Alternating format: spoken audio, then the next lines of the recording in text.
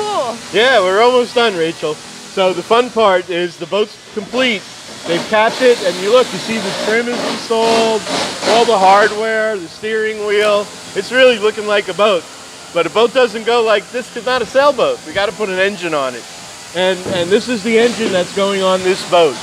And it's really important when we work with the builders and design these boats that we factor in the strength of the transom to match the engine size, the performance of the boat. So one of the things we do at COMSYS is we provide services to the builder to help them work through these issues and help them design the boats as best they can. So that brings a value add to the builders. And we offer several different alternatives for transoms that make transoms really light and low cost. Now what are transoms? Oh, the transom's the back of the boat. All right, so the bow's the front, the stern is the back, and the transom's where we're going to hang that engine. Oh, gosh. All right, and when I look to my left on a boat, what's that?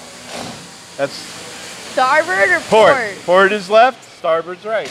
Okay, you got it.